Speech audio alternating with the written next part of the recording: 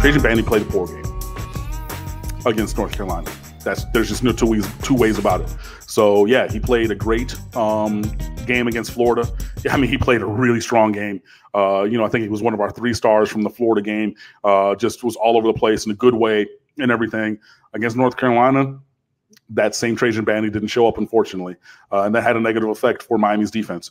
Obviously, the touchdown, was on him. The first touchdown of the game on that double move, missed a couple tackles. Obviously, whatever you want to call that coverage on 4th and 17, bracketed, missed coverage. If somebody was supposed to be a man-to-man, whatever it was, he was right there at the point of the play, and that's not good. I think that he would tell you that he expects to play a better game. I think that even coming off of the first game of the year, he would say that his demonstrated performance is to be better than that. And even if you go back to last year. But yeah, Trajan Bandy did struggle last week. He wasn't the only one.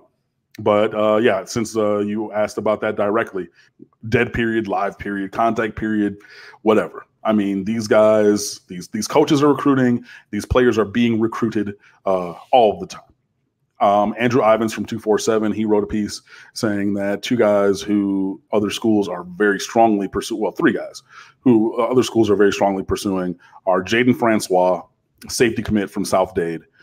He has openly said that he is interested in Ohio State while he is 100% committed to Miami. So he plans to take a visit there. And that or other teams, if losing continues, then, all bets are off. So we'll see. But he's been linked with OSU throughout this process, even when he committed to Miami. So I expect that to be a fight for a while. Romello Height, from Dublin, Georgia, 4-star defensive end. Teams are going to come at him, especially because he's starting off his football season in a strong way. Additionally, even though he maintains the fact that he is firmly committed to Miami, the University of Georgia just likes collecting running backs. So they even sent an assistant to a couple of Donald Chaney Jr.'s games already. So they can have, I don't know. They collect 5-star running backs up there.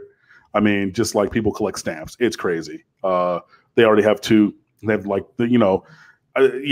2 or 3, and that's off of 2 or 3 each of the last couple of years. Like they have so many 5 stars, highly touted 4 stars, whatever you want to call it. But I guarantee you this: if Don Chaney were to flip to Georgia, he would be back to be a 5-star ranked player.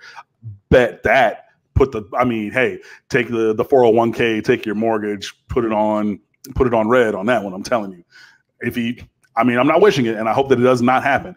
But if he were to flip to Georgia, I guarantee you today, September the 11th, 2019, 8:31 p.m., I guarantee if he flipped to Georgia, Donald Chaney Jr. would be a 5-star. Bet it.